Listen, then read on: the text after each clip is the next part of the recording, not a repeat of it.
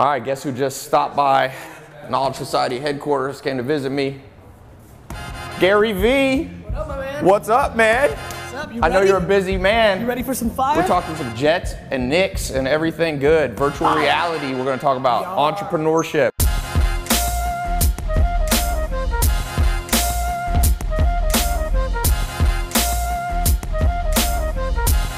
You probably know him if you're an entrepreneur. Got two of his books here we're gonna talk about, and also a third one that comes out in just a few months here. I'm gonna do a little giveaway too for people who give the best comment. I'm gonna give 10 or 20 of his new books away. And thanks for coming in, man. Thanks, brother. Yeah, he's headed to the airport, so he was nice enough to pop in here and make sure to show everybody my second half-court shot that almost went in. Edit out the first piece of shit shot I took. That will never be seen. But the second one that literally almost went in, make sure that gets seen. That's got a shot.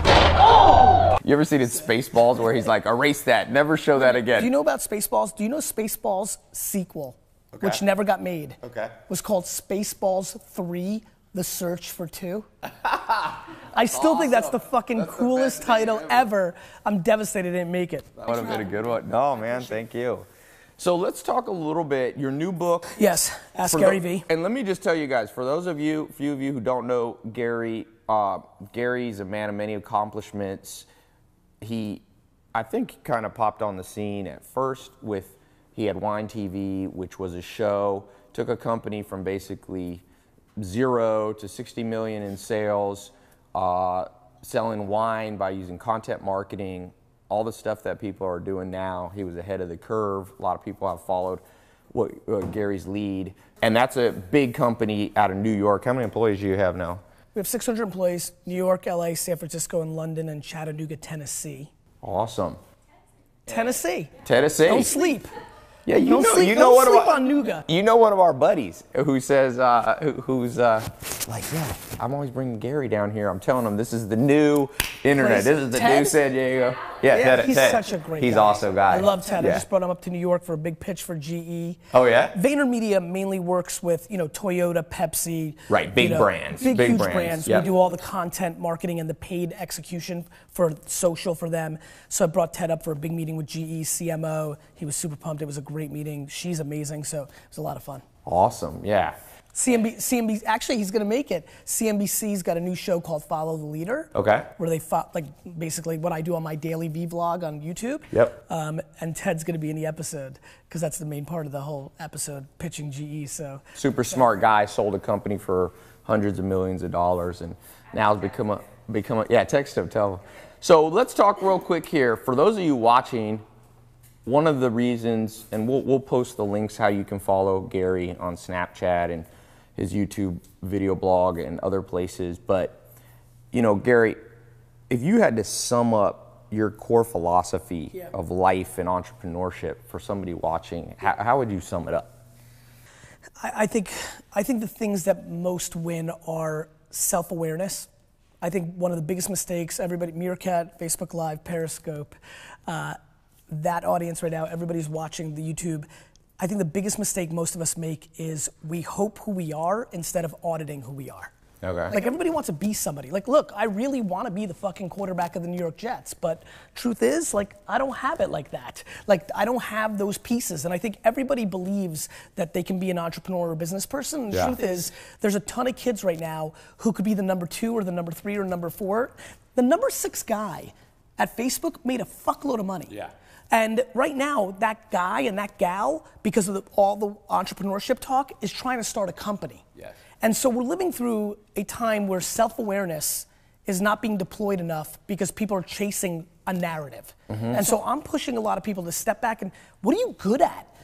You're gonna read more books this week than I'm gonna read in my life. You're good at that, but it's the truth. You're good at that, I'm not. It's not how I consume information. So I think, look, I suck at 99% of stuff. I suck shit at 99% of stuff. What I figured out was I'm a salesman, I'm a storyteller, and probably the one little special thing I have, and it's my next philosophy, is I understand where consumers are gonna go, usually before other people. Mm-hmm. And so I've been yelling about Snapchat for 3 years, and then I watch it. Right now I'm paying attention to Musical.ly. Will it go? Will it not? I'm not sure. Yik Yak a year ago, it didn't go. But Twitter did, and that's why I invested. And Tumblr did, and that's why I invested. And so the reason I started the YouTube show less than a year after YouTube came out was I believed in 2006 that that's where people's attention was gonna go. Right. Tai, when you got set up here, like this is 20 years ago, 15, 10 years ago. Right, yeah, you couldn't Tons do any of of money. this. We didn't have all that, this fucking Amazon tripod, triple fucking screen. Like this cost hundreds of thousands of dollars. The distribution of all this cost millions of dollars. Right. We're living through the biggest technology shift and culture shift of our time. And so I think the principles are pretty pure. It's self-awareness. I think it's work ethic. Yeah. I truly think that I outwork. I think a lot of people are as talented as I am. I think I outwork them. So it matters. Everybody's watching who's gonna say, well, Gary, what about working smart? Cool, me too. Now what, dick? Right? Like, I'm working smart and hard. Right, if you so have now two people what? working hard exactly. and smart, it's the person who works the and hardest. And then I think being driven by something bigger. So for me, it's gratitude. I was born in the Soviet Union. I had nothing.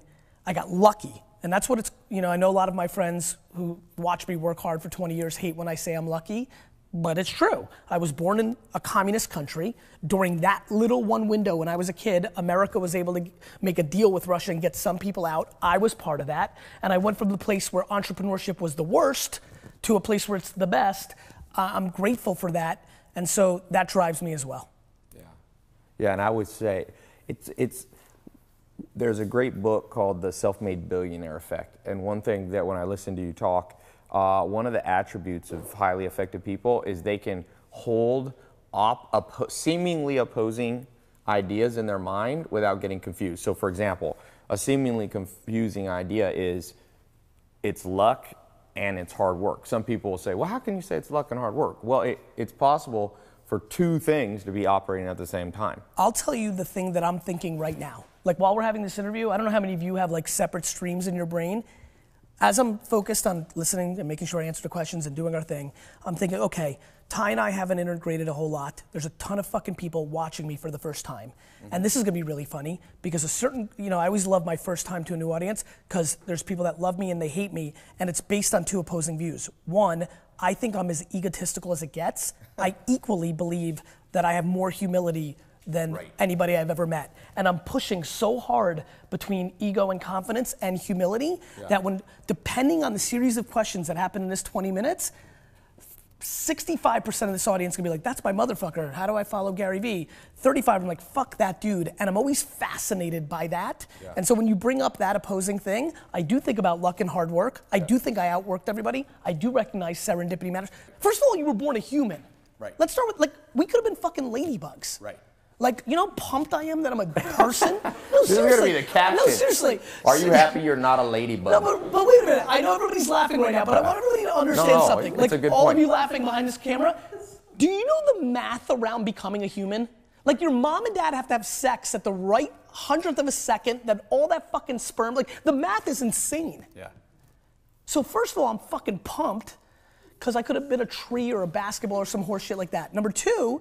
Basketball, you're not born. I am sure of that. Like people, I'm watching the stream right now and people are complaining this sucks. And I get fucking 10,000 email a week saying, this didn't work out for me, or my favorite, Uber stole my idea. Fucking ideas. I don't even want to get on ideas. Everybody, it's only execution, right? Let me give you the 30 big ideas. Ready? The smart refrigerator. You want to build a $1 trillion business? You want to own 800 of these homes and 7,000 of those cars and 4 sports teams? Here it is. It's called the smart refrigerator. Everybody's gonna have a refrigerator in their kitchen. That refrigerator is gonna know when you're down to 1 Bud Light because you put in 6. There's gonna be 1 left and it's gonna reorder it for you. So it's gonna out arbitrage every retailer, Amazon, everybody. The refrige is gonna order it from Budweiser direct. Budweiser's gonna deliver it, and the fridge is gonna become this, Ty. Just like this has become the fucking machine and Apple makes a VIG on everything, that's your fridge on every consumer product. The smart kitchen. Amazon's already getting in that. Amazon's got that little sensor you put up. Bezos is a beast. Yeah. So Bezos is a monster. There you go, everybody. There you go, fucking Keith Mintz and Javier fucking and Leonidas the King and Marcus J. Alford. There's your idea, right? There's your idea. But here's the real fucking game. Who's gonna execute? Right. Who's gonna hire the right people? Who's gonna make the product? Who's gonna make the JVs with fucking the brands? Like, who's gonna execute? Ideas, fuck, man. Anyway, I'm sorry. All right, let's talk. It's true. That, like, it's just true. What we have to do, I think the problem in this interview is the energy's a little low. So we need to bring it up a notch so that everybody doesn't fall asleep on it. Okay, let's move from, and I totally agree. Ideas are important, but you know that there's actually broker lists you can buy of ideas for like $2 to $5 grand, and they're insanely good lists. Interesting. So anything you can buy for $2 to $5 grand is literally worth $2 to $5 grand. But a company that you built that runs the smart refrigerator or personalized medicine is another big one. You can't buy these; they haven't been created. Therefore, like Elon Musk said, I've gotten to hang out. This is my third time with Elon Musk, and one of my favorite Elon Musk quote. He says, "You get paid in proportion to the difficulty of the problem you solve." So a lot of people are out there like, "Hey, I solved the problem. How to walk to my refrigerator." Well, everybody knows how to do that. You have to solve a problem, and therefore, your income is going to be directly proportional. Solve a small problem, know how to hand somebody a burger at McDonald's, they'll pay you minimum wage. Put someone on Mars in a rocket ship like Jeff Bezos' Blue Origin or Elon Musk's SpaceX, they're going to pay you a lot of money. I would add something to that for everybody listening at home, because that's right. And then everybody who's watching right now is thinking what I'm thinking, which is like, fuck, that sucks, because I'm not talented enough to solve a big time problem. Because big time problems take real brain power. I will say the other thing, and I'm sure you're gonna agree with this watching from afar, there's also reverse engineering the demand of the marketplace, right? So for example, guys like pretty girls. Pretty girls are able to make a lot of money because they're pretty and there's demand. And so demand in marketplace behavior is very important. Yeah. I think one of the ways to, if you don't think that you can figure out how to build a tunnel underground and get me from LA to New York in a minute, then the other thing to really take a step back, this is back to self-awareness. For everybody who's watching right now, if you're like, shit, that's great, but I'm not a fucking math genius like Elon Musk, the thing that you might be able to do, and I do think this is a talent, I think this is my talent, pay attention to what people care about and reverse engineer it. For example, Uber. What does Uber sell? Uber sells time. Right. Uber doesn't sell transportation. Uber sells time. Everybody here, no matter their income level, cares about time because we now live in a 24/7 world. So if you make that your religion of a market that matters, building products and services that buy time and sell it back to people is probably, in my opinion, the quickest path to real financial success in the next decade for the average to above average operator and thinker, because it's going to be such a big space. Yeah, totally agree. And the thing about that, in terms of how much talent, Warren Buffett says if you have over 130 IQ, you can sell a lot of it. You don't need it. The average self-made millionaire is 125, 130 IQ, which is sharp, but not. So if you're watching this, if you're figuring out how to do Facebook Live and YouTube, you're probably already at that sharp enough level. What really differentiates you are some of the things you said. Pattern recognition. Can you see patterns? Mark Cuban told me, he said, I've always been able to see around corners before other people. He recognized a pattern, can see around that corner. So that's an important thing. I say you got to know the language of money. I talk a lot about that. You go to China, you don't have an interpreter, you're going to be lost. In the game of making money, you need to understand what debentures are. And, people go, oh, that's a lot of syllables, debentures, And I say, well, do you know Kim Kardashian? Because Kardashian, this is 4 syllables. And so we live in a society where people know big words. People are much sharper. IQs have gone up. It's a myth that we're getting dumber. You know why? But we're not using it in the right way. IQ's been commoditized. Right. What do you want to know? Google. Who's the 19th president of all the United States? This old fucker. What's this? All information is here. To me, we're about to live through a generation of EQ that is going to be so disproportionately valuable because information has been commoditized to some level. Now, what's interesting about readers like yourself, contextualizing, communicating it, consuming it, and regurgitating into new packages, that's the holy grail. You're going to live on that. Other people are going to live on that. To me, people need to bet on their strengths. They need to figure out what is the one, you know what, let's make this practical. I know we have to wrap up soon. Forget about the promotion of the book. I want to get this off. Find the 5 people that are closest to you in the world. Brother, sister, your homie that you grew up with. Spend a week, not 5 minutes, spend a week making them feel safe for the question you're about to ask them, which is, tell me what I'm good at and tell me what I'm bad at. The 5 closest people to you are not gonna wanna tell you the truth. Like, people that really love you don't wanna tell you the truth, which is why nobody can scale self-awareness, because nobody's gonna tell you to your fucking face, actually, I think you're a piece of shit. Right. Like, your mom's not gonna say that, right? So, spend a week or 2 weeks making those 5 people very safe and tell them, listen, this is what I want. I know that it might cause some friction for a week or 2 with us, but I'll get over it, and then we'll be in a great place. Because if you're able to hear, and this is such an important part of being an entrepreneur, I think, and I'm curious to take your take, I think I'm a great entrepreneur because I only see half glass full, and I'm only optimistic. Like, I have 37 fucking fires and headaches right now. Yet I'm looking at, oh, there's 19 new people that are gonna discover me, 900 new people, 9,000, like, you gotta look at the upside. If you're capable of listening to the good and the bad, eliminating the good, not like making it feel nice, but really focusing on the bad, or really paying attention to the good. If you take 5 people and they all tell you that you're funny, fucking start making fucking Snapchat comedy videos. Like, let me add one thing to this real quick. One of the things that I tell people, I call it your Eulerian destiny, like how to figure out what you should do with your life. And Nietzsche, the philosopher, said the same thing you're saying. He said, you know, the mind is an impregnable fortress. And he said, you find out about yourself through friends. And he added one more that I always tell people, enemies. What your you know, I once had a guy that didn't like me, a business guy. We were going to do a deal and it fell through for whatever reason. And he said to me, he said, Tai, I don't like you. I don't like that dude, but he knows how to read. And so he gave me that.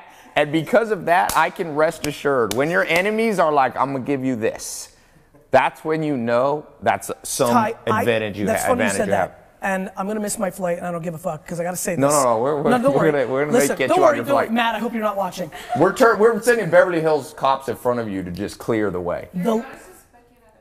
No, because I have to be on stage in a couple of minutes. Yeah. I'll make it, though. I'll run. I read every one of my Amazon negative reviews. Yep. All of them. 3 times. Yeah.